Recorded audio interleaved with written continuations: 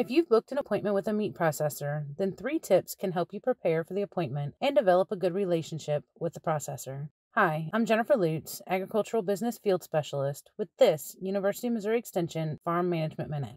First, butchering is part science and part art. Each processor does business differently, so ask questions about the cuts a processor offers, the packaging a processor uses, and whether pickup dates for fresh cuts are different from those for cured and smoked meats. Second, verify that you know the processor's live animal drop-off procedures so that you can ensure smooth, stress-free delivery of animals. And third, understand that you will not receive the live animal's weight back in packaged meat. Your processor can help you estimate how much packaged meat you can expect to pick up and need to store. For more on working with a meat processor, go to extension.missouri.edu and search Farm Management Minute.